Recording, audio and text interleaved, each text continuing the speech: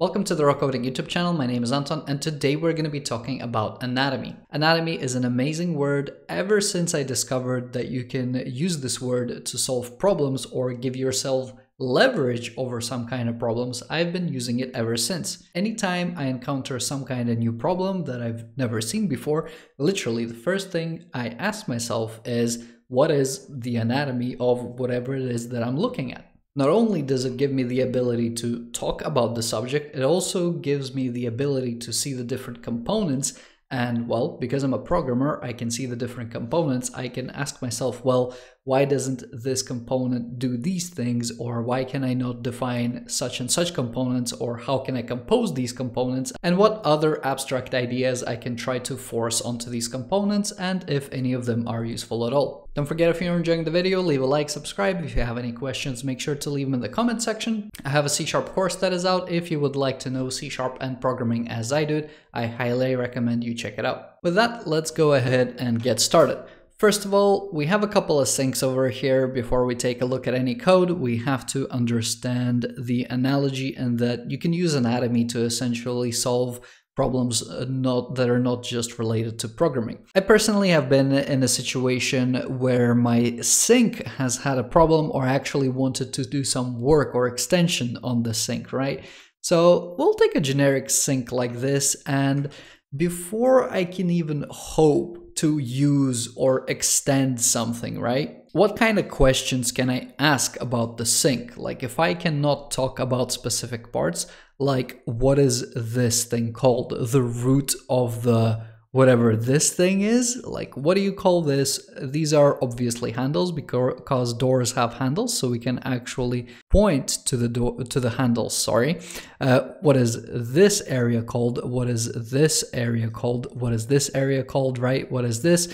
There are all these different parts of the sink, and you can point to them using language, right? So if I want an even little shred of hope that I can describe my problem, or even say that this is my problem, this is what I want to do, then I can start solving it. If I cannot use words to describe the problem, how can I even think about solving it? This is where anatomy comes in. I've been in a situation where I wanted to extend this bit and have a little, an additional thing that I want to plug into it and have a spray thing, right? If I don't know the vocabulary, I can't even talk about it. So this is what you do, right? You take your sink, you Google for sink anatomy, and suddenly you see all of these various things, and you realize that, hold up, this component right over here, this is not even the sink. The sink is like this much bigger system. What we're talking about here is indeed a faucet, right?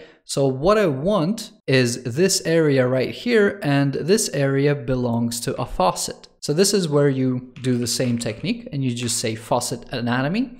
And now we're looking at a much different thing, and I can say, all right, this thing on the end of the spout is called an aerator. From programming, I can say that, look, I want an aerator adapter. So I can change the size, or I can change whatever thing that I'm trying to plug into it, right? So I want this to be slightly generic. And obviously, if you want to fiddle about with any other parts of the sink, you know what they're called, okay? With this little prelude, we can start talking about code and code anatomy, okay? Here we have a class, and the class is going to have some members, and we have a field, we have a property, and we have a method. The method also has some anatomy to it. It has a return type, it has parameters, and it has a returning value with a return statement. It also has a body, and the body acts as the execution scope, okay? Now, the parameter can be particularly interesting. When you're talking about being inside of the function, you are accepting a parameter A. When you're outside of the function, calling the function, you're supplying 5 as the argument for parameter A, right? Argument goes in, parameter is consumed within. This is where you can personally take a challenge for yourself, open up the code that you have, take a look at it and see, can you just name the pieces that are out there? What is the anatomy of your code? You should be a professional, you should know this stuff. If I know the anatomy of my code, when I'm doing things like reflection, I can say, look, I'm looking for a field. So in here, I want to get a field with some kind of name. I can reach into this field, and a field will have things like what kind of type is it containing, what kind of name does the field have, and then this thing. What is this thing called? Do you know? If we attach some other of these same things, let's say static, read only, this is an access modifier, this is a modifier, this is a modifier as well.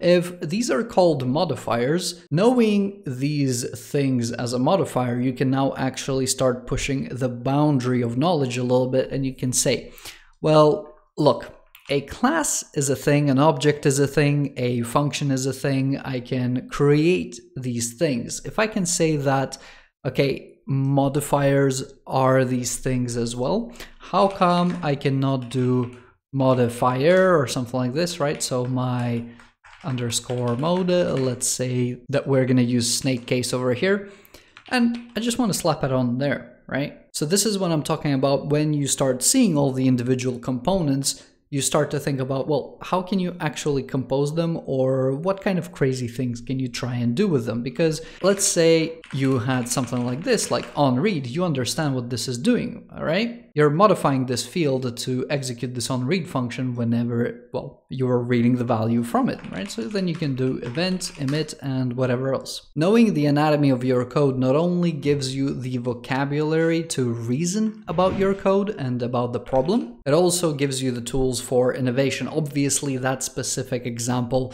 some people will go, well, why don't you do it with properties or function wrappers, adapters, whatever. That's not the point. The point is that we have identified a thing, and now we're trying to extend the thing or try to use a thing, even though that it's not available to us. We've just realized that we are capable of thinking like that. We're not accepting the constraints that C# is putting on us. We're free thinkers. We can identify a thing, and potentially we want to say that that thing should do some other thing, right? A lot of things flying about. Right? Hopefully that gives you a little bit of a better idea. Again, if we're talking about problem solving, let's say we have an HTTP server. We come back over here. I have the web server running. We don't have an actual endpoint. Primarily what I'm interested in is, let's say I have a fetch request that I want to execute. So here you can see I have an example. Let's say I do something like this, enter. Here I hit the breakpoint before the request finishes, right? I'm already invoking words like HTTP request. So with HTTP, you know that there is some kind of specification. A request is this thing that goes out from the browser to the server. So me saying a request, there's already direction involved. So you know if there is a request in HTTP, there is also going to be a response. So there's going to be something coming back. If we take a look at the network, we're going to see that there is some information about the request headers, and then there is this request URL. And the request URL has its own anatomy. For example, we have the schema, we have the address, we have the port, we have the path, and then we have the query string. Being able to talk about a request URL like that, when you come back to the code, when you go to the HTTP context, because it's the context of HTTP, in HTTP we have a request and we have a response, right? When we're talking about the request, we should be able to find this URL. So if I go to the request, I try to go for URL, and this is where Microsoft is breaking the anatomy a little bit, right? Because the URL is its own component, and then you have the request headers. The URL is sitting on the request, so I should be able to access the URL here. But however, the headers are sitting besides the query and the query string. And in fact, if I remove this and I just go straight to the context and I go straight to the request, hopefully it's not too small for you to see. You'll be able to see a bunch of things. One of the things from the anatomy, we can see that there is a schema for HTTP, what kind of protocol is being used, and the method, including then the headers with all the relevant values, and then you have the cookie. And interesting enough, cookies is a special property on the request as well. Microsoft is again breaking this structure where cookie is indeed a header value. cookies should be a special property that you can access on the headers, maintaining the anatomy of the HTTP request. And again, some things like content type, content length. At this point, the HTTP specification is essentially violated, or the shape of it is violated. And now, in addition to knowing HTTP, although it is not much in this situation, you now have to know the ASP.NET Core specific way of doing things. And this will be it. Hopefully this video gives you an idea of how to explore anatomy in your code and how powerful of a concept this can be for you. If you're still not convinced, or you're saying, it doesn't matter, first of all, I challenge you to look through your code base, make sure that you can name various things and what they're called, and then realize how being able to talk about these things helps you ask the correct question, because then you know the correct problem, so you can actually find the correct solution. Same as when you come to a doctor and the doctor asks, what's wrong? You cannot say, oh, well, my vestibular bone is thrombosis, whatever, right? You say, ouch, my arm hurts, please help. So then, you know, the doctor has to use her brain to figure out what the heck is wrong with you. And as a patient, you hope that the doctor knows what he or she is talking about. Your responsibility as a programmer is the same. You need to know what you're talking about. If you don't know the anatomy of your code, of the components you're using, of the protocols you're using, if you don't know the anatomy of your system, you're in trouble. Not only do you look amateurish to your customers, you look amateurish to your peers. Imagine if you just graduated doctor school or whatever, and you go into a hospital and you talk to top-level surgeon, and I don't know, pass me the brain neuron, and you're like, oh, what is a cell? You know, you look stupid. You want to know what you're talking about. Anyway, this will be it for this video. Hopefully you've enjoyed it. Don't forget to leave a like and subscribe if you did. If you have any questions, make sure to leave them in the comment section. If you would like to support my work, please do so on my Patreon. A link is in the description. If you choose to support me, you get access to source code of my videos. A very big thank you to all of my current Patreon supporters. Your help is very much appreciated. As always, thank you for watching and have a good day.